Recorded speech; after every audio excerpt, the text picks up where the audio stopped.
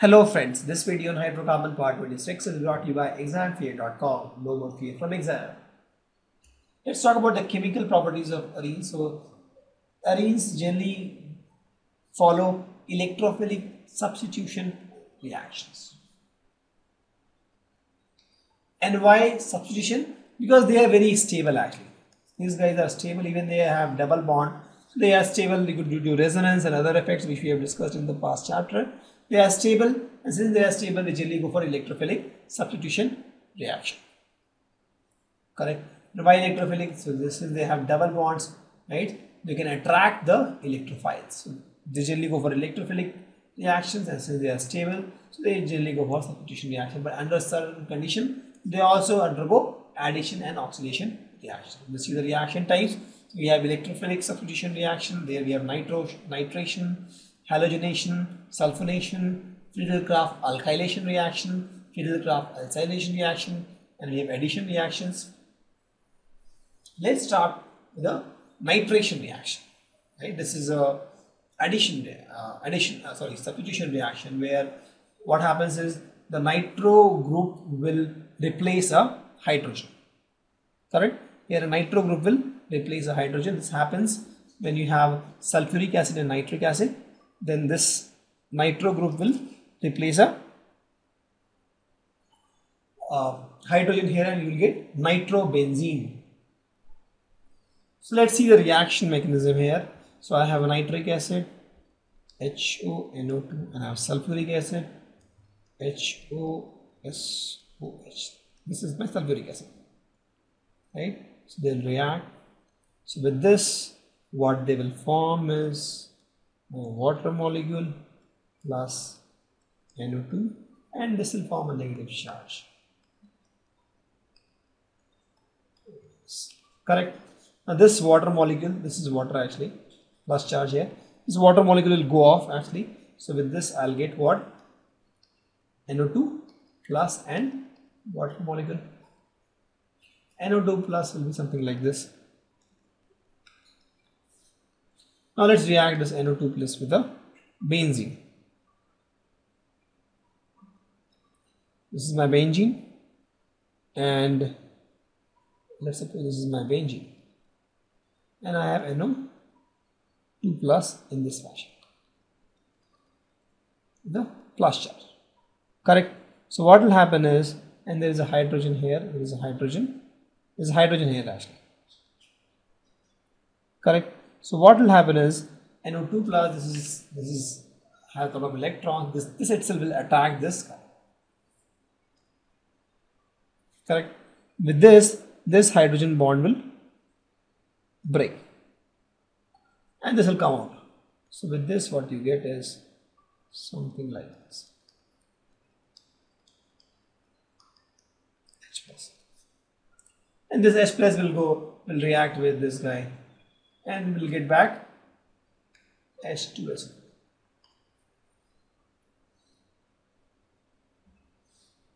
Correct? See, because of these NO2 plus, this double bond has my electrophilic center will attack this guy, NO2 plus, this hydrogen bond. This will come here, hydrogen bond will break, and then it will be a substitution reaction. Let's understand the halogenation reaction. So this happens in the presence of Lewis acid like ferric or aluminum salt of the halogen which you are adding. So here the reaction is you have arene, you have typical reaction, you have arene with hydrogen, you react with some halogen, you get arene with some halogen, and hydrogen is out. That is the reaction we have. So in this case, let's suppose there was a hydrogen here, and the chlorine will replace this hydrogen. Correct? You must be wondering what is the need of AlCl3 here. So AlCl3 will make this chlorine all the more electrophile. It will make this chlorine more electrophile. So the reaction is let's suppose I have Cl2, I react with AlCl3. So this will give me Cl plus and AlCl4 minus. So this Cl plus, you see, is my strong electrophile. Correct? Now let's see the reaction. So let's suppose I have a benzene here. So let's suppose I have a benzene here, right? I have H here. This is my benzene. So I have Cl plus coming in. So what will happen is this guy will attack here. Correct? This bond will break as negative and positive actually. So and this chlorine will attack in this carbon, right? So what I'll get is something like this. This bond is intact. With a positive charge. You have a hydrogen and also chlorine. And this is a stable compound because if you see the resonance, you can make more structure of this, right? This is a stable compound. Now, what we'll do, we'll remove the hydrogen actually from this. So what we do, we remove this hydrogen from this. For this, we use this guy, AlCl4 minus now. You still plug this hydrogen from here. So with this, what you get is again your old benzene with the chlorine. And this is my chlorobenzene. Correct? And with this, if you see, my HCl is out. Pretty easy reaction. Nothing great here. So we'll talk about sulphonation reaction. Here you see one hydrogen is replaced with SO3H2. This happens in the presence of concentrated sulfuric acid. It has to be fuming. It has to be hot in the gaseous phase, right? 330 Kelvin. Now the reaction is pretty like this. You have aromatic with hydrogen. You should get aromatic with SO3H. How is SO3 formed? By loss of water from H2SO4. So you have H2SO4. So in this you can get SO3 and H2. And please note it is a reversible process. So I can add something like this, reversible process. Okay. So let's see the reaction mechanism of this. I have a benzene here.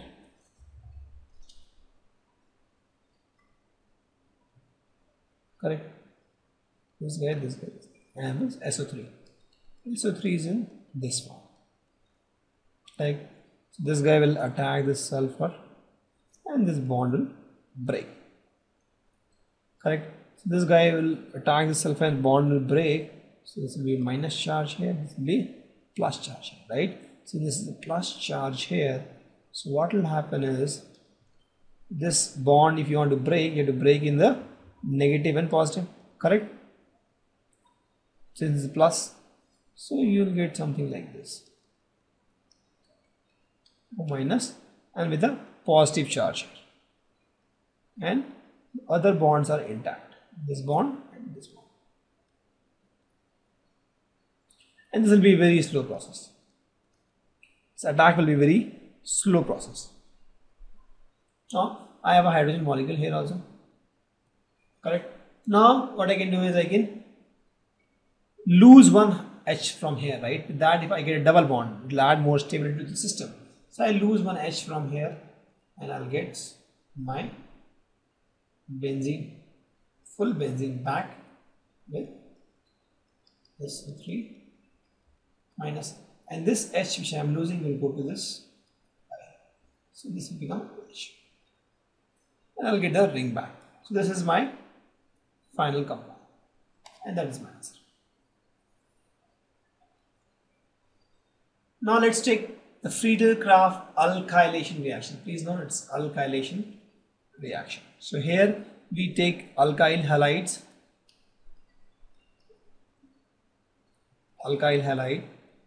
we react with aromatic compound in the presence of Lewis acid.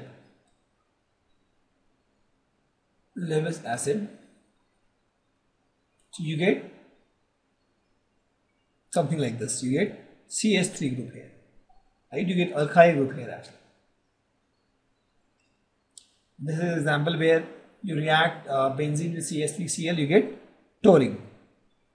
Correct. So here also AlCl3, the purpose of AlCl3 is to increase the electrophilicity of alkyl halide by forming complex. You can also use other Lewis acids, for example BF3, FeCl3, ZnCl2, etc. can also be used here. So let's see the purpose of AlCl3. Example, I have AlCl3 here. So reacts with CH3Cl. So it will give you what? it will give you CH3 plus carbocation and will give you AlCl4 minus. That's what it will give you. Correct. So now I have CH3 plus. Now let's take this example. I have this benzene here. I have my CH3 plus. So this will attack here. Since it was plus, it will form minus and plus. This bond will break and you will get something like this CH3 and with a positive charge here. Correct. And I'll have hydrogen also here. And these bonds will be intact. Now what happens is, there's a positive charge here, there's a hydrogen here. This hydrogen will leave and it will form bond here. So what you will get here is intact benzene once again with CH3 and my H plus is out. So H plus will be consumed by AlCl4 minus. So what you get here is toluene. Correct, easy only. So the only reason why you're using this Lewis acid AlCl3 is it will increase the electrophilicity of this, create cations, carbocations. Correct. Let's see the acylation reaction here, Friedel-Crafts acylation reaction. So here what we do is, here we have something ARH form and we try to get ArCOOR form. Right. So I have a benzene, I react with acyl halides here. Generally, right? In the presence, again in the presence of AlCl3, we get, this is my acyl benzene. In this case, it is acetophenone. Correct? NaCl. Same thing here also, AlCl3 will enhance the electrophilicity of acyl halide. Exactly same as the last one. So if you see here, I have RCOCl, for example, this is ReCH3 here.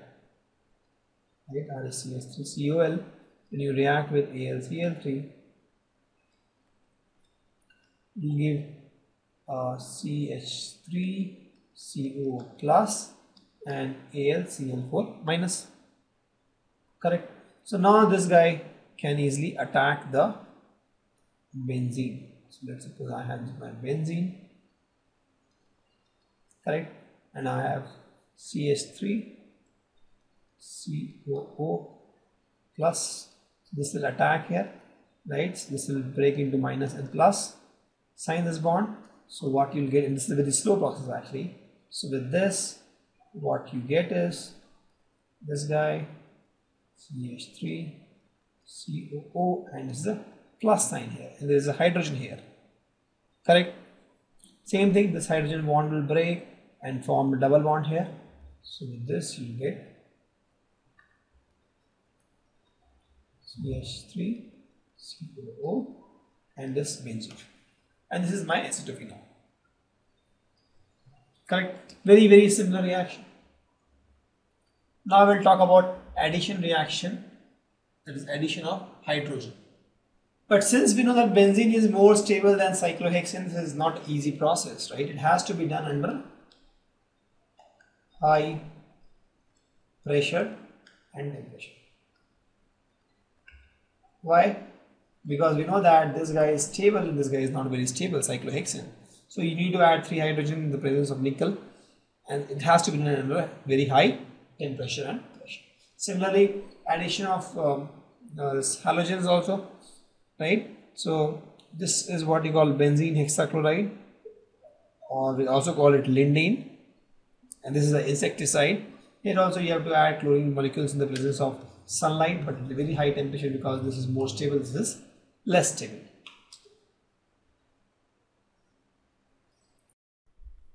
Thank you. Visit examfear.com to watch free educational videos, try free online tests, get the best quality study materials, study from the best tutors and mentors, and much more. Thanks once again.